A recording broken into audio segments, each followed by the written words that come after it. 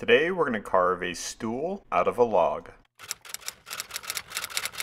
I recently went up to New Hampshire to look for logs for a Swedish torch project.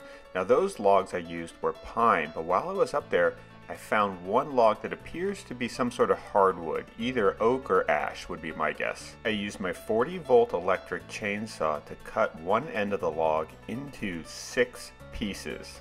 It started raining on me while I was doing this, so I took a break for a couple days and then finished cutting it upstairs on my roof deck. The log wasn't completely dry, so I used a little bit of lighter fluid on the inside faces of it to start the fire. The wind was causing it to burn unevenly, so I rotated the log around to the other side. I used my machete to poke and scrape at the charred parts of the log to see how much of the solid wood was left. I then doused the log with some water and then used the machete to scrape away all the big chunks of charred wood.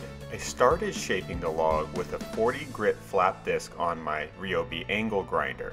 This worked really well, but I was going through quite a few flap discs. So I switched to my turbo plane attachment, which has fixed blades and cuts really aggressively. With this attachment I was able to carve along the burned out cut lines and create these sort of arches in the sides, which gave it a really interesting shape. I used my orbital sander to sand the log first with 150 grit pads before finishing it up with 220 grit. We sealed the log with 2 coats of Minwax wipe-on poly. Aesthetically, I love the contrast between the black burned parts of the wood and the sort of honey gold color. I also like how the organic shape makes it look different from every angle. It's quite the sturdy stool, but I think I actually might like it better as a side table. For more detailed instructions, check out my website, and if you want to see what I'm working on next, be sure to follow me on Instagram.